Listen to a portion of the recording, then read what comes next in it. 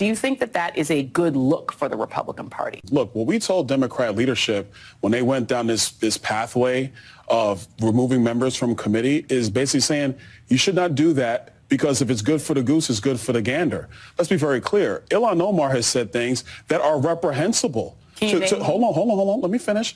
We should not be going down this pathway of saying, oh, that member said this. They got to be kicked off of committees. But that is happening. No. What we're doing is, so you did it. So now this is what happens. This is the response. Let's get back to the status quo of you pick your committee people, we'll pick ours, and we'll go from there. If you want to change the rules, then we'll live by your rules. I don't think we should do that. But if you want to change the rules that the House of Representatives has lived under since the beginning of the Republic, and now you're going to change them because you didn't like what somebody said.